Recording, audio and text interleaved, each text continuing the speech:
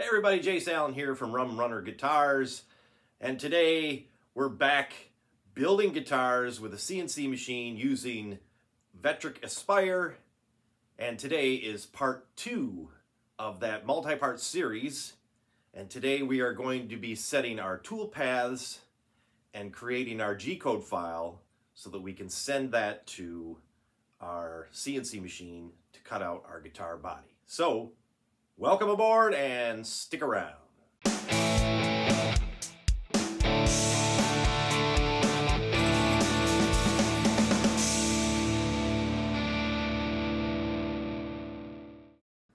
Okay, welcome back to part 2 of our series on building guitars with CNC machines using Vectric Aspire and my CNC machine, which is a Sciency long mill 30x30.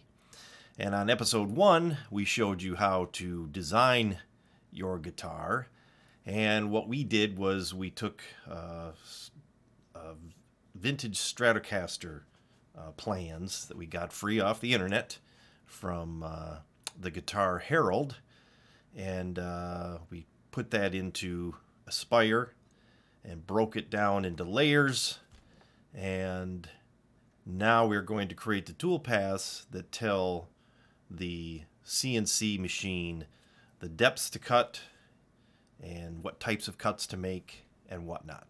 So let's dive right in. So we'll bring up your file from the last episode, and you're going to want to, let's start with the pins. I think that's probably a good place to start. So select your pins,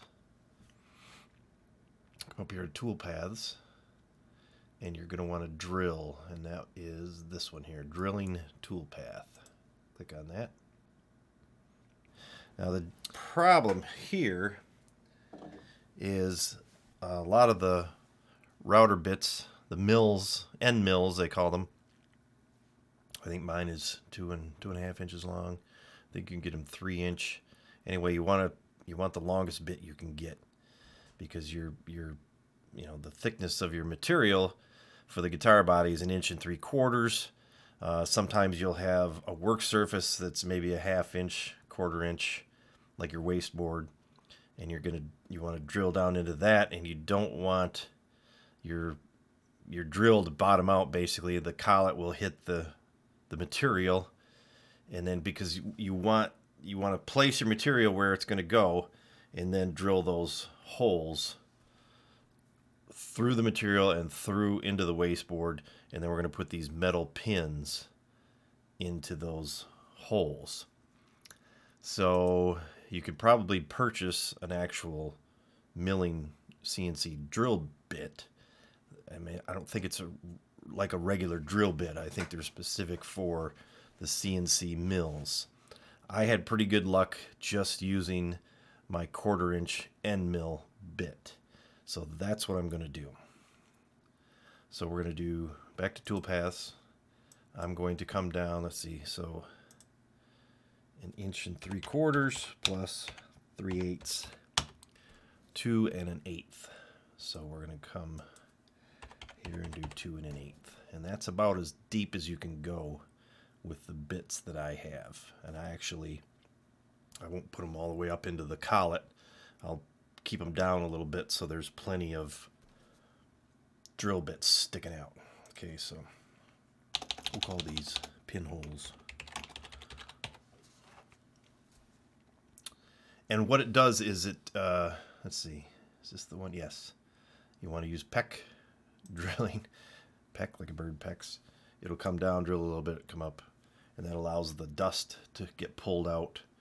I think if you use an upcut bit, it'll pull that dust out. I use a downcut bit when I'm cutting the guitar body out. So, you know, if you want to start with an upcut bit on the drill holes, you can, and then change it afterwards. So what it'll do is it'll drill down a little bit, come up, drill back down, so it doesn't just go drill down through, because then it burns and you get, you know, the dust compacts in there. So you want to make sure you use this peck drilling. And the options are retract above the cutting start depth or retract above the height of the previous pass. I like to retract above the start depth because the action from the drill bit and the the spinning creates a little bit of a wind or a vacuum. Probably not a vacuum, but anyway, it helps to pull that dust out, especially if you're using a downcut bit like I do. And then everything else I would just leave where it is. And we calculate. And then you get this little warning, of course. It says, hey, you're going to drill into your waste board, which is what we want. And then it's going to show you your 3D preview. I'm going to do the tool paths in order of how I want them cut. And I cut the body shape last. And you'll understand why when you see it. So we'll do a neck pocket first. Okay, so you're going to want to come over here to Pocket Toolpath. Click on that. We're going to be using a 1/4 inch end mill. And our depth, okay, so this is where that other file that I told you about comes in handy, that other PDF file. And I got to find it. And there it is. Fender Stratocaster 62, the PDF from Electric Herald. If you double click that, and you will see a mess of dimensions, radiuses. This is basically a blueprint schematic of the Stratocaster body. And this is the vintage, see down here it says body vintage Stratocaster 1962. And they do a real good job of keeping this up to date. I think this comes from a Stratocaster group. There's also one for Telecasters and whatnot. So anyway, this shows you your cutting depths for all your pockets. If you zoom in and come down here, this is a profile view, a side view, and this is your neck pocket. And they are calling out a 0.594 depth for the neck pocket. I happen to have a test pocket that I did here, and I tested this to a Fender, made in Mexico, Fender neck, and an American, was it American Standard? Anyway, American-made neck. And I found that those necks sat too high in that depth pocket. And if you research a little bit online, I'm going to turn this thing on, you will find that depths are a little bit deeper than the 0.59. And so this one is about 0.658.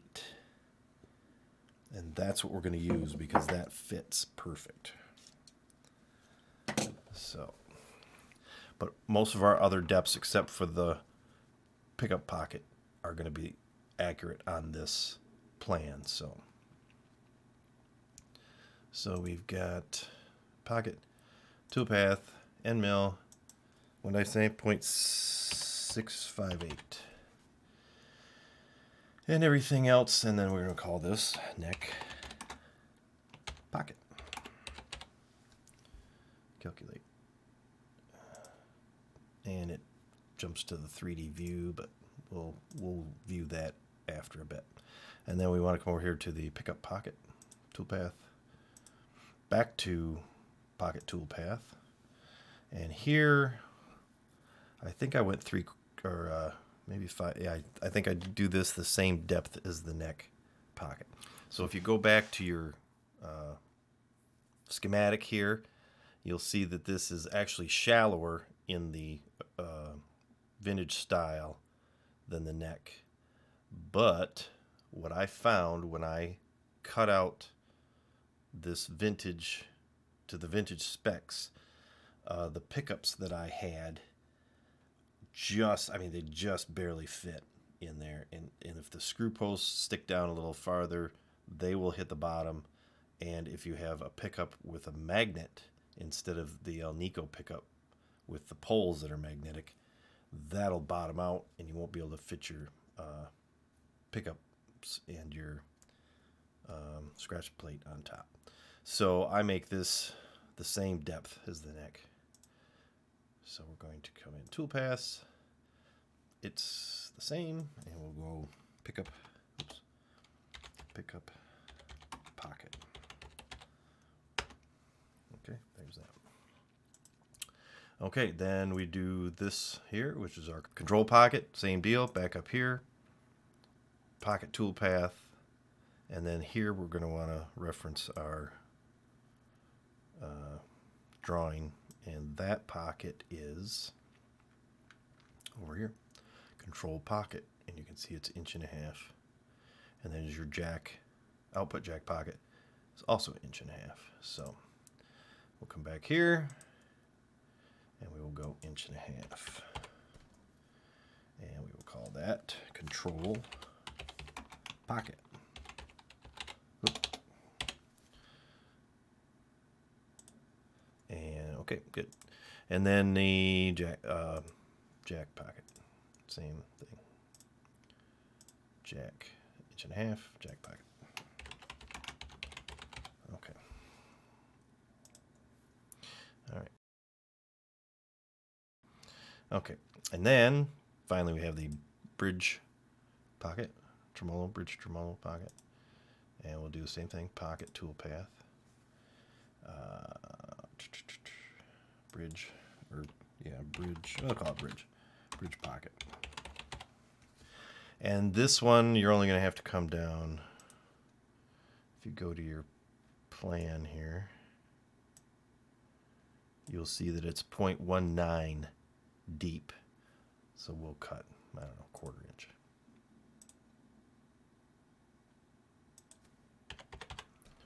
1/4 inch, bridge pocket, calculate, okay. All right. And then you can also, under toolpaths, whoops,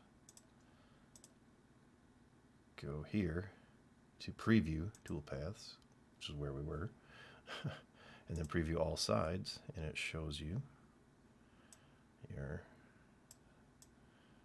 sort of 3D. Okay.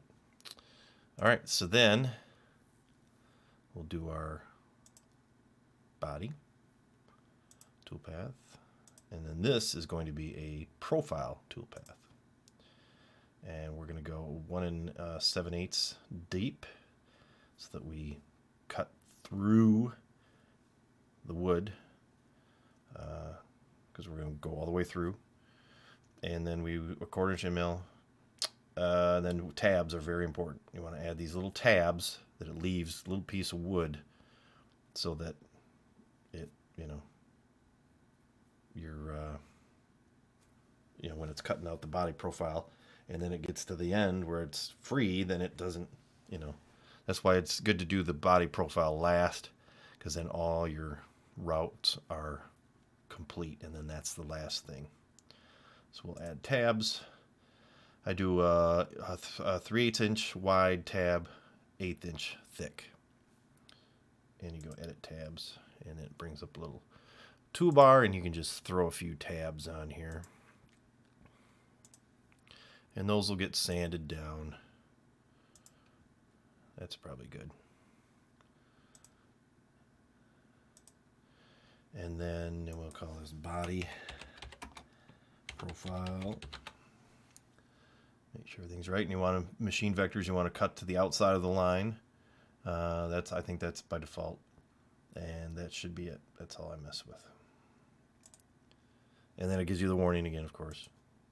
So just hit OK. Okay.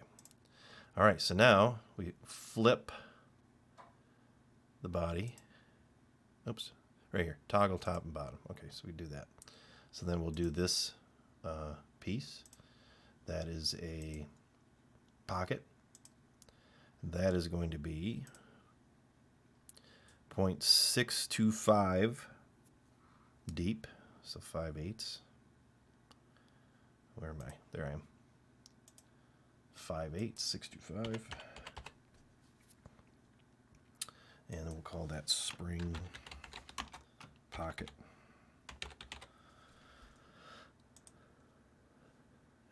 back to 2D. And finally, this is a pocket. End mill, 1/4 inch end mill, same, all the same. I don't use an 1/8 inch until we get into the carving of the arm and belly cutouts.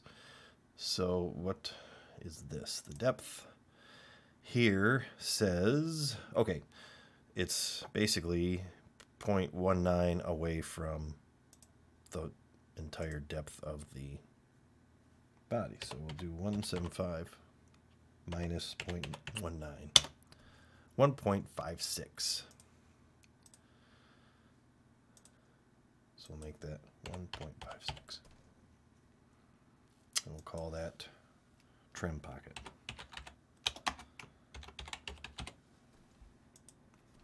There we go. I like to reset the preview, and I like to preview all sides. There you go, and see, these are your tabs. And see that.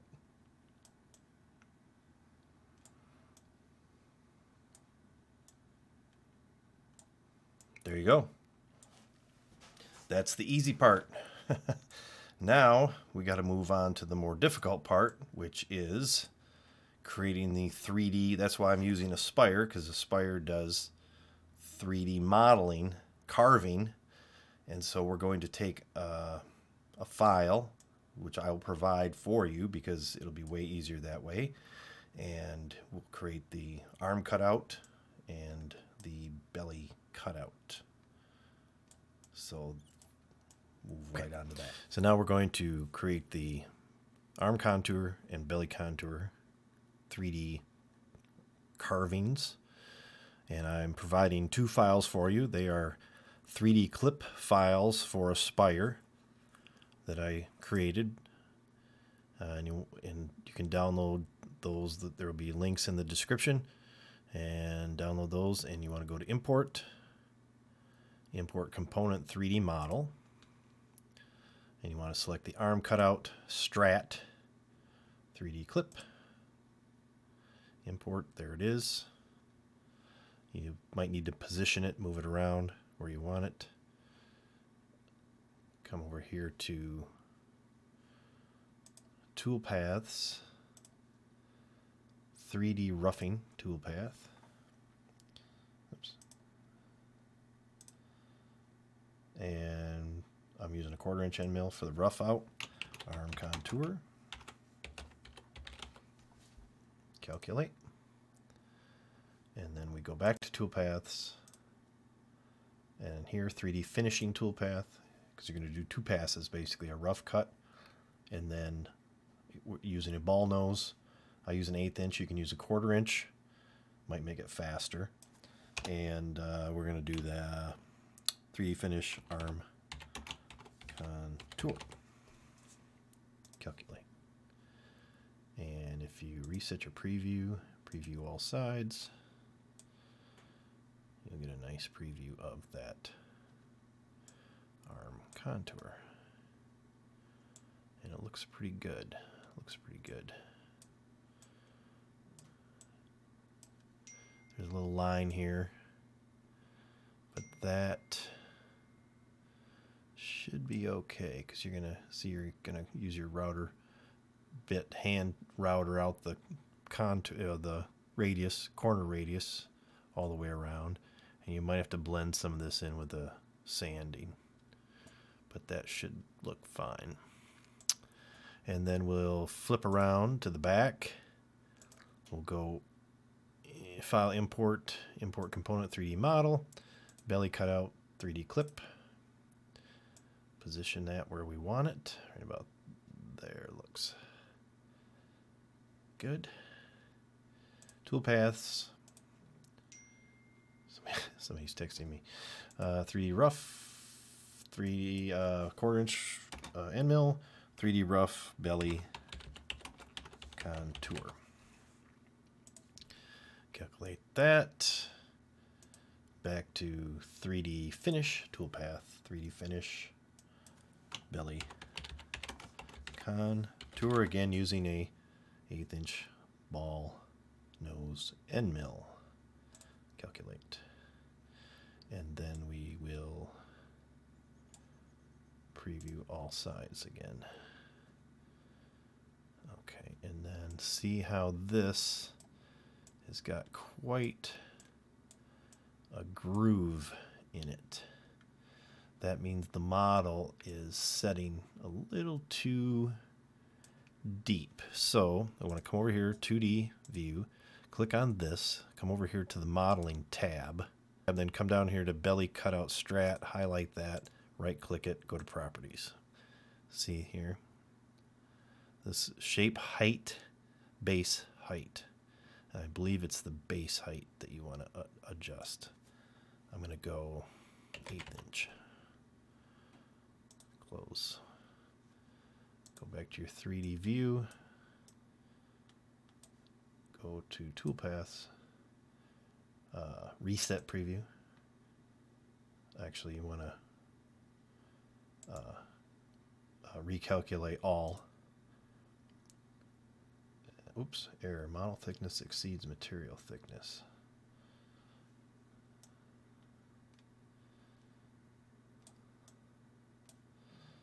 Well, that shouldn't be. Yeah, so you can see that it's not quite level. Let's try this again. Properties. Shape height. I wonder if we need to lower our shape height. Let's try a little bit smaller, 0.625 16th of an inch. Close. Toolpaths.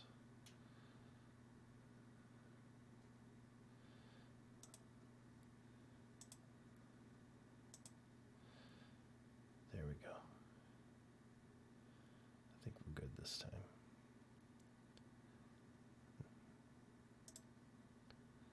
All tools successfully. Okay, 16th of an inch.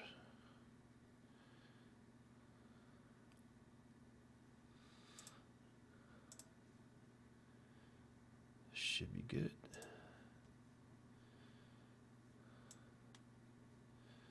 And we'll try it again. Preview all sides.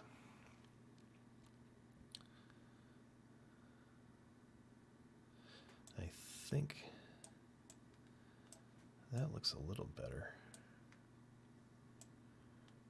Yeah, that looks a little better. I think it could go up a little bit more. That's one of those things you might have to play with a little bit to get it right where you want it. But if you go to properties, I think the reason it gave me that error was something to do with the shape height. You can change that to, if you get it up over your height of your material, I think it complains. Let's do, it really needs to be 1/8 of an inch. Let's try 8.75. So we really want to get that gap out of there.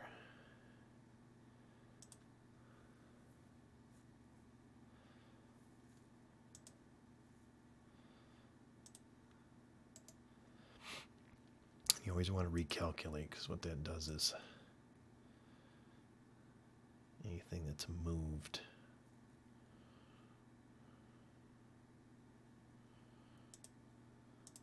okay, it looks like we're good.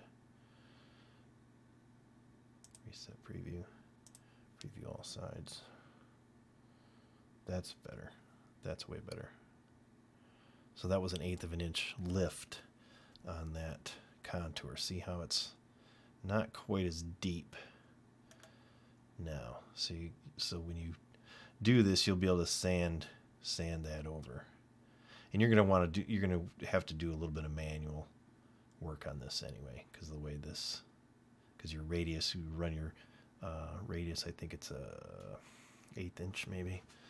We'll cover that when we cut the body out and do that. So I hope that wasn't too confusing, but you just want to make sure you get that, because Aspire is pretty amazing. Kind of what you see on the screen is what you're going to get. So you will definitely see that little tool mark there. But you should be able to sand that down. Okay, so there we go. There's our body, arm contour, belly contour. And we have a finished model. So we'll save this, and then what we're going to do, we've created our tool paths, and now we need to export everything. And so you want to come here to Save Tool Path, and oops, okay, this is top and bottom. Oh no, I'm on the. There you go. So you want to go to the top, and then you want to click Pinholes. And then you want to save toolpath as selected toolpath.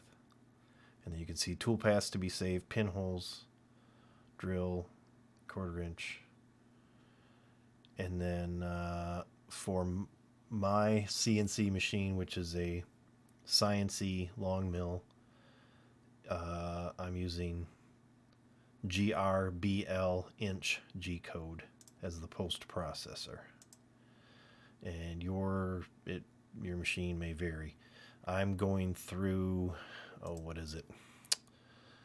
I don't even remember now because it's on my laptop out in the garage to send my CNC files, my G code to the computer. But anyway, that's what you're going to want. So we'll do the pinholes as a separate file. So pinholes G code, because that's the first thing we're going to cut. And then we're going to do, let's see, neck, pickup, control pocket, jack pocket. First, body profile. Last. Oh wait, body profile is like seriously last. So we're going to do rough. So those are all the same. Oops. Yep, 1/4 inch end mill. Those are all the same. So we want those visible. So neck pocket, pickup pocket, control pocket, jack pocket, bridge pocket, 3D roughing, arm contour. So save those all together. And you can just call it top 1/4 inch end mill. So that'll be all the parts of the top except the body contour.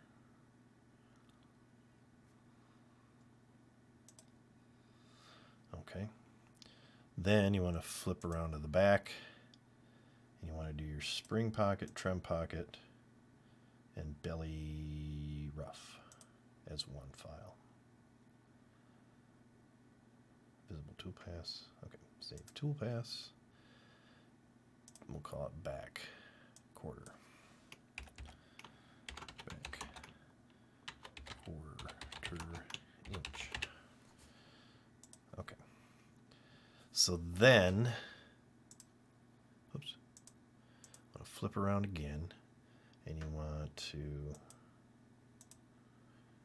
just pick 3D finish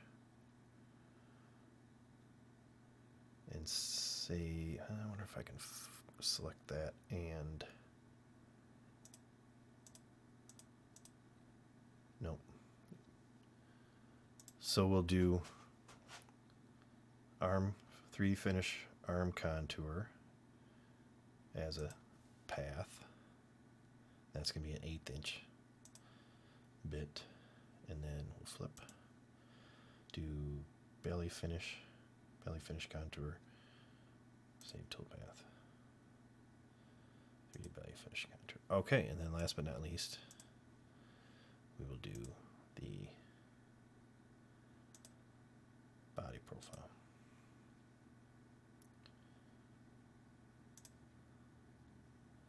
Okay, so what's going to happen is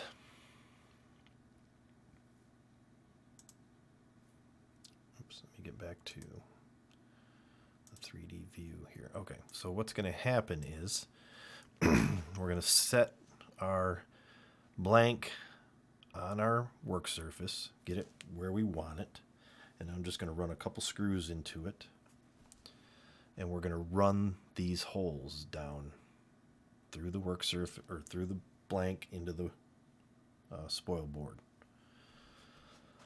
Okay, and then we'll take the screws out, pull the blank off, put our pins in the work surface, set the blank on top. So now we have registration pins. Everything will line up good. So then I like to start on the back first. And I run this contour, or this pocket, and this rough. Then I switch to the 1/8 inch ball nose, run this finish. So the back is done. Then you flip it onto those pins horizontally, and then the